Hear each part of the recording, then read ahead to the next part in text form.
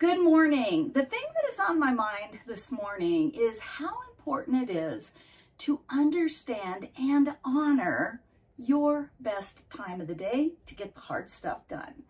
I am an early bird, so it's not unusual for me to get up between 4 and 5 o'clock in the morning and after a cup of coffee, start tackling the hardest things on my to-do list.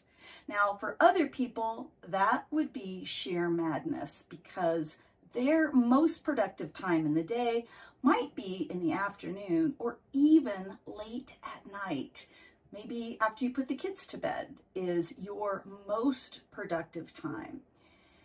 Whatever your most productive time is, when you take steps to honor that, you will be amazed at how much more work you get done, how much easier it is, and the quality of the work you're doing goes up.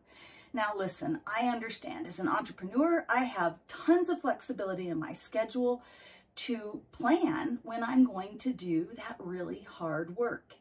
I promise you, even as a corporate professional, you can absolutely structure your day so that when you are at your freshest and most creative, you're doing those most difficult tasks. So think about what are the hours where things just seem to flow.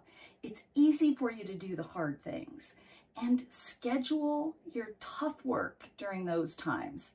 Then the things that you're just clicking off your to-do list, you can do those during your less productive hours. For me, I get my most creative and most difficult work done before about 10 o'clock in the morning.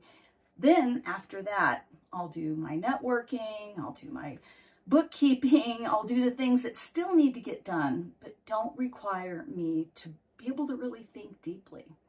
Understanding when your best time of the day is to get the tough stuff done, and then honoring that, this is how we rise.